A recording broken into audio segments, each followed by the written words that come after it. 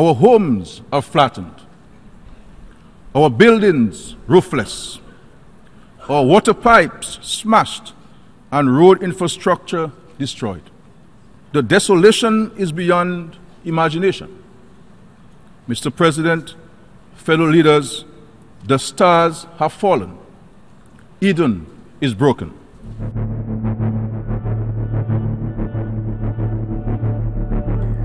Loss and damage. These words tell the story of climate change in the Caribbean. Rising sea levels, extreme flooding, and record-breaking hurricanes are some of the climate-induced events driving this narrative. While the whole world is now beginning to share in these devastating impacts and more, the climate suffering for small island states in the Caribbean has already hit critical levels. So the storms are now more intense and more frequent. What we have seen in the last 5 years is that we have been getting a number of Category 5 hurricanes. Dorian, being a standout one in the Bahamas, where the islands were decimated as a result of that. The 2017 hurricane season with Hurricane Irma, significant damage in the billions of dollars, in a number of countries. So we are seeing more frequent storms, more intense storms. Leaders in the region have been unified in their calls for global assistance in addressing loss and damage. Their goal?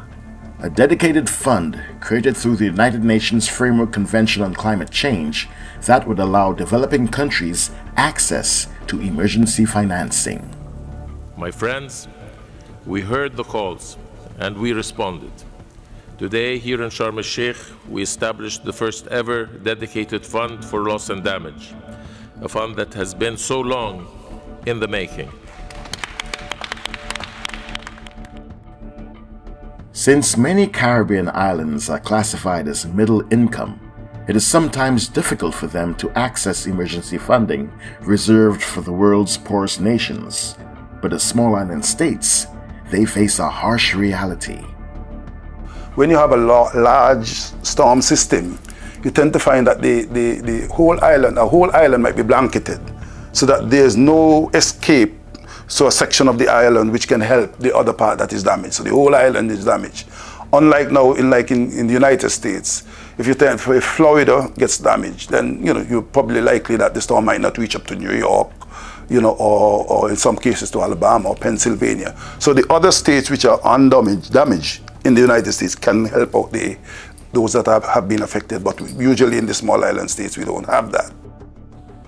For small island developing states to survive economic shocks and recover lost and damaged infrastructure, they are forced to borrow, only to be confronted again in a few years with another round of natural disasters.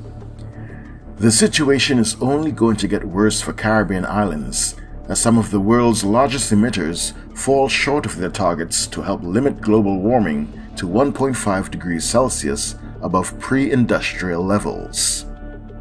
Together, all the small island developing states of the world are responsible for less than 1% of global greenhouse gas emissions driving climate change, while the G20 bloc, a collection of 20 of the world's largest economies, are responsible for 80%. There's a hesitancy to see it as liability or reparations or damages, because then we get into accountability, liability, litigation, things like that. And, they don't want the floodgates to open. The fund as it is right now cannot do anything. There is no money in it. It needs to be operationalized. The fund must have certain guidelines. It must be very clear, what it's for, and it must be the disbursement mechanism and the way you're able to access the fund must be relatively easy. But if COP27 taught us anything, it is that there are reasons to be optimistic. Change can happen when least expected. There are those that are going forward further and faster than everyone else. These are examples that must be followed. There are those who just need a nudge into taking further action, to go beyond business as usual. There are others who need support so they are able to do the things they need to do for their countries and communities, specifically highly vulnerable nations.